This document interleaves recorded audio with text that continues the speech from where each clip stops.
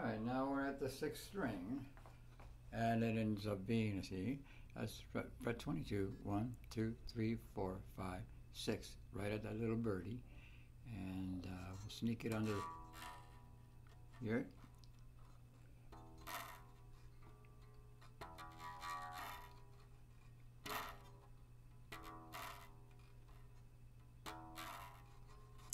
And this thing is just not too flexible.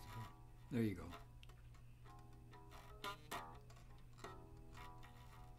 See?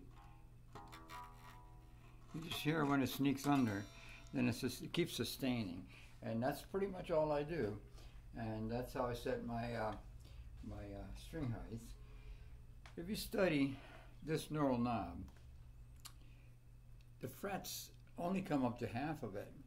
So you're 1 fret higher, right, than the frets themselves.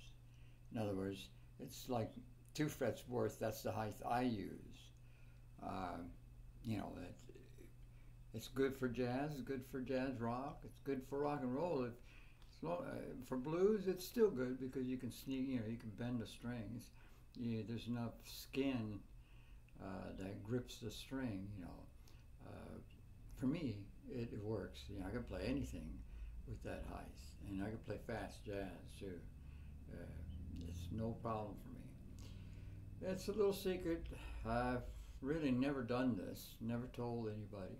I've told, I guess, a handful of people, maybe at the most, maybe 2 or 3, that I do this. But this is the way, because I do it by myself. I set the action, you know, and it never occurs to me that I could actually add that to a luthier trick, you know.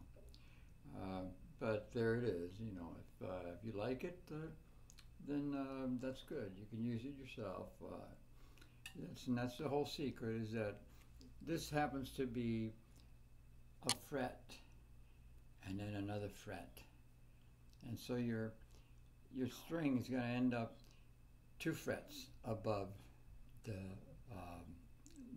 fretboard, the wood itself.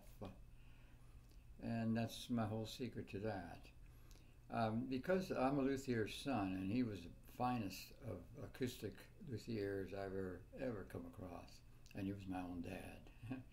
And I watched him since I was 5 in his shop. So things like this just occur to me, and it's also a bloodline too, because my dad and his dad and, you know, the Burgos family from Nabo, Puerto Rico, are luthiers. So that's what it ends up being. All right, I hope you guys learned something. God bless you.